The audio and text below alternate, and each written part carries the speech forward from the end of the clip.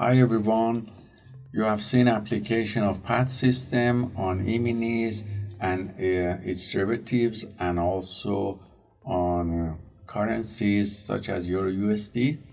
We're going to show you a few examples of application on e-currencies, and you see here the chart of Ethereum USD Tether on 8th of December, and here the trader sees uptrend is emerging and previous support is holding, and the trade after a major pullback is coming back.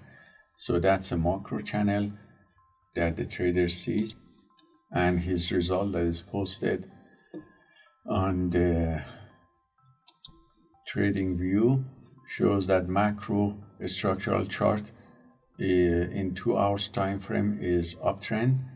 15-minute chart in here shows again uptrend structural chart, and trading chart 5-minute is also uptrend. So the pullback is completed and is coming uptrend. So he's getting ready.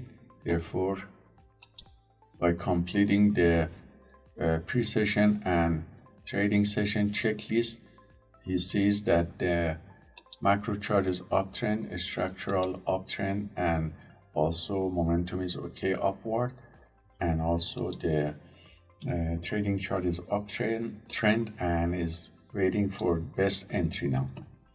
So we are in high probability trading area.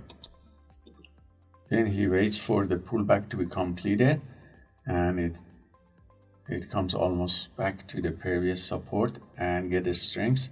And channel wise, based on the training that he had, he knows this is a good entry area with tight stop loss and risk to reward ratio in the oversold area.